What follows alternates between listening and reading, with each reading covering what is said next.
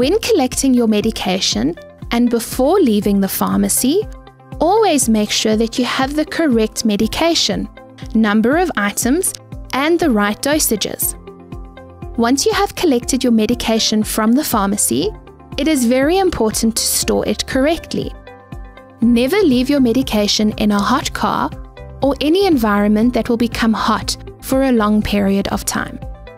When transporting your medication from the pharmacy to your home, it is preferable to utilize a small cooler bag.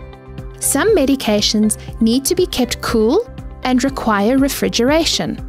Other medications can be kept cool in a cupboard below 25 degrees. This will be explained to you by the nurse coordinator according to your prescribed medications. South Africa has a temperate climate, and the temperature can sometimes go above 25 degrees. And so all injectable medications should be kept in the refrigerator, except for Clexane. Never freeze your medication.